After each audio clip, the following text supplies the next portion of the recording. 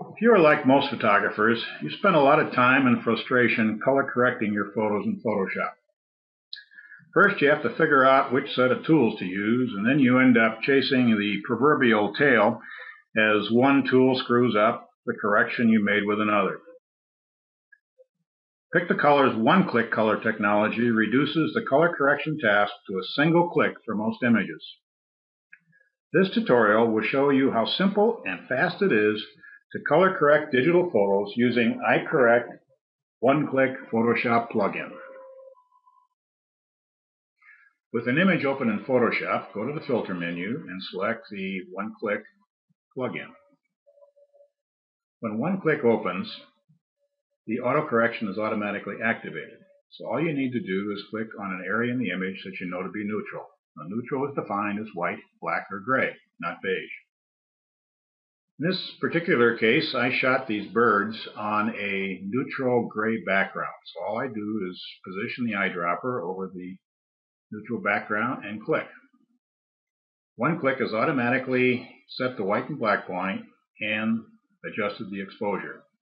For most images, that's all you're going to need to do. Click OK, and the corrected image is saved in Photoshop. What could be faster and simpler than one click? iCorrect OneClick also includes a number of additional features and enhancement tools that make your color correction easier. I'll use another image to show some of the additional tools and enhancement features of OneClick. First, we'll open OneClick again. We can make the OneClick window larger by clicking on the Use Largest window. Now we have an Enhancements button. We'll talk about that in a minute.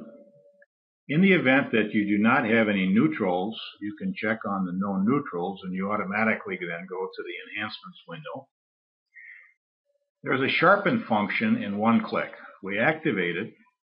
OneClick will automatically sharpen the image to the degrees set, the default being 6, when you save the image in Photoshop.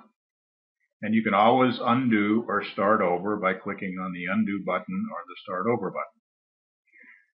OneClick also has a zoom mode. Holding down the Control-Alt key and positioning the zoom window over an area and clicking.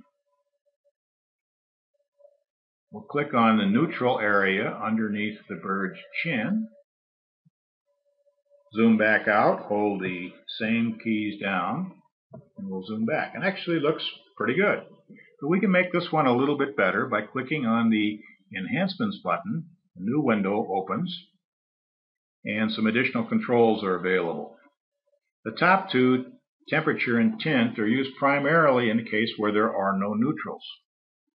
If you move these after you have activated the automatic correction, it will cancel the automatic correction. We can boost the brightness a little bit and shadows and highlights independently. Bring the highlights down just a little bit in this picture. Let's boost the contrast somewhat, and we can increase the saturation of the overall image by adjusting the saturation more. We can compare the corrected image with the original by clicking on the preview box. You actually did quite well on this image, I think. So we'll click OK, and the corrected image is saved in Photoshop. We had the Sharpen button checked, so sharpening was also added.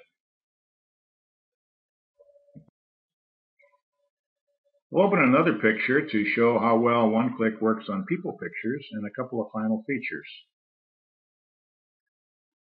We'll click on the white in Emily's shirt, and OneClick removes the color casts and really makes the skin tones of this picture look quite good.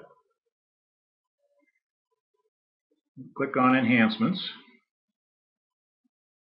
By clicking on the black-white button, we can turn this picture into a stunning black and white or a sepia.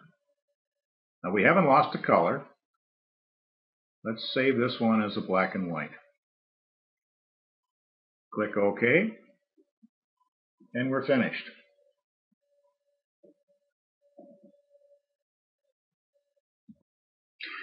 It doesn't take long to master the magic of iCorrect OneClick.